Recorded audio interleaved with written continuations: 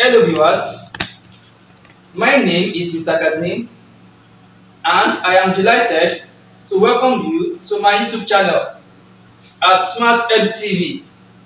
Here you will find detailed tutorials on your science courses and tips on how to answer examination questions successfully. I started this channel to also share my knowledge and experience in this field and to give you tips on how to succeed as a university student. If you are looking for detailed tutorials on physics subjects, chemistry, mathematics, biology, statistics, and the general studies (GST), then you have come to the right channel. So therefore, sit back, relax, and join me on this journey. Don't forget to hit the subscribe button and turn on the notification bell to never miss on an important update. Please remember to also share this video so that others can benefit. Thank you very much. Hello viewers, welcome back to my channel. Today we are going to be looking at experimental physics, and the topic of discussion is writing the report of an experiment. We want to look at how to write report of an experiment. This is very important. After we've taken the lab work, after we've performed the experiment, the next thing to do is to report that experiment. How do we report an experiment? To report an experiment, it has its own steps or procedure. And the first thing for a good experiment is the date. It must contain what? The date.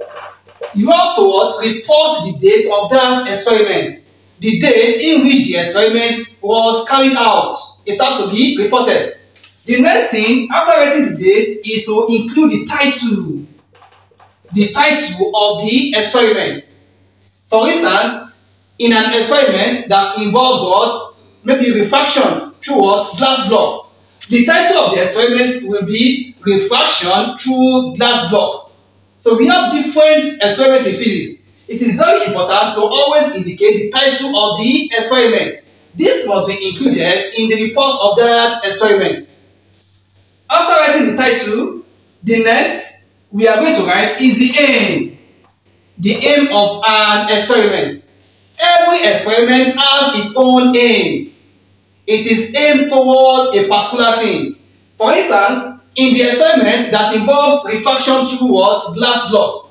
The aim of that experiment is to verify the laws of refraction. The aim of that experiment is to what? Is to experimentally verify the laws of refraction. Afterwards, writing the aim of the experiment, the next thing we must include in our report is the apparatus. This is very important. Every experiment has its own unique apparatus.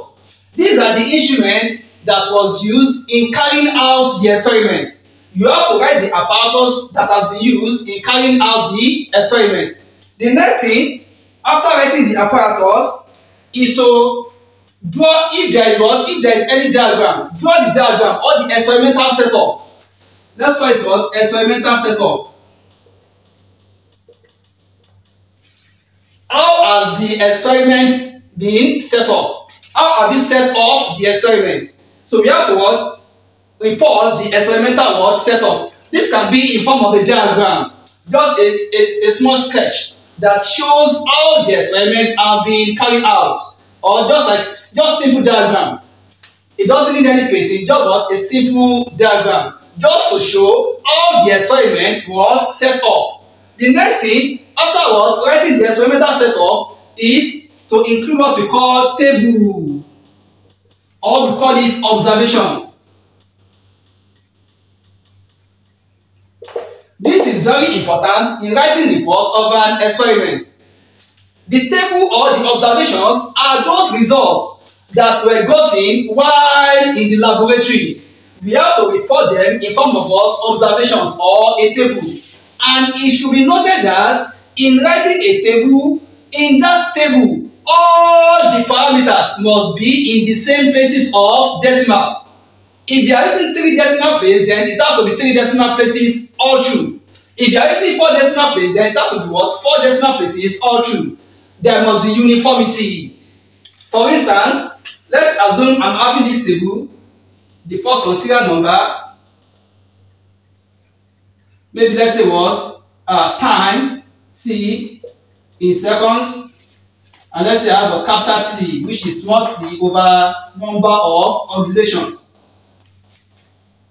I should adopt the same places of what? Decimal. If I'm going for 3 decimal places or 4 decimal places, then this should be what? 1.000 for 3 decimal what? Places. You can see 1.000, not ordinary one, so that they will be in the same place of what? Decimal. Number 2.00, 3.000. Then maybe here for the time, for instance, let's assume we have what? 10.5, let's say 10.56 on the stopwatch. It's recorded 10.56. For it to be in 3 decimal places, you include 0, so that you also be in 3 decimal places. For the second one, let's assume we have 9.24, include what? 0, so that you be in the same place of what? Decimal. And for the last one, let's assume we have, let's say 7.63, or let's say 7.6. We have 7.6. Just what? Put what? Double 0, so that they will be what? In the same place of what? Decimal. So these are what? How we what? Report table. They have to be in the same places of decimal. That is 3 digits after the decimal point. You can adopt 3 decimal place, or you can adopt what? 4 decimal place system. For the capital T, which is the period, let's assume we have, let's say 15.25.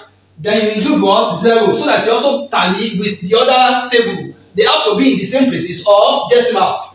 For the second one, let's assume we have 17.18. Include what? Another 0. And for the last one, let's assume we have 25.63. Then include another what? 0. So that there will be uniformity in the table.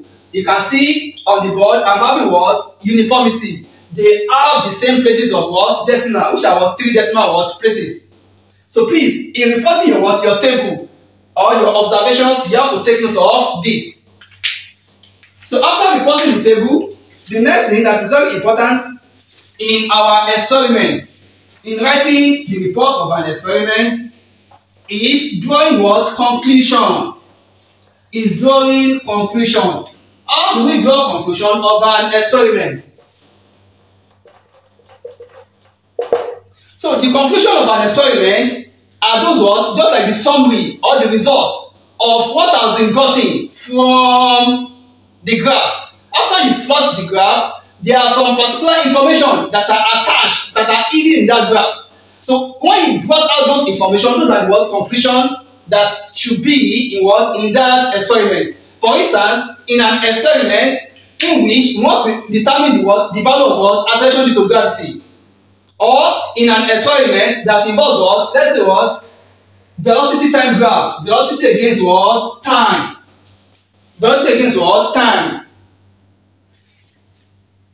In an experiment that involves what? Velocity against what? Time. The slope of that experiment gotten as something like this, which is what? The change in what? In the V over change in what? T. Where V is in what? Meter per second and T is in what? Seconds.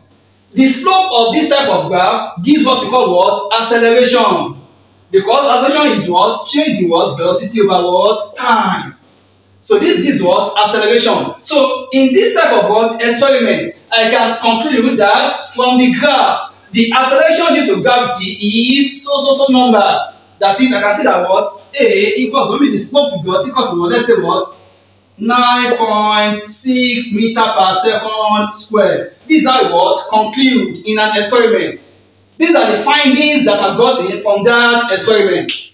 Okay? So apart from the word conclusion, apart from what? The conclusion, the next thing that is also very important in writing the report of an experiment is the precautions. Is the precaution. This is also very what? Important. These are the precautions that have been taken in order to what? To get accurate results. These are the precautions that have been carried out, that have been followed in order to get accurate results. Precaution is very important in experimental physics. And in writing your precaution, please take note of this. Your precautions must be in a reported format. It must be in a reported format. For instance, in an experiment that involves the use of what? Measuring or meter rule. An experiment that involves the use of what? Meter rule. That type of what? Precaution can be what? I ensured that the error due to parallax, due to what? Parallax,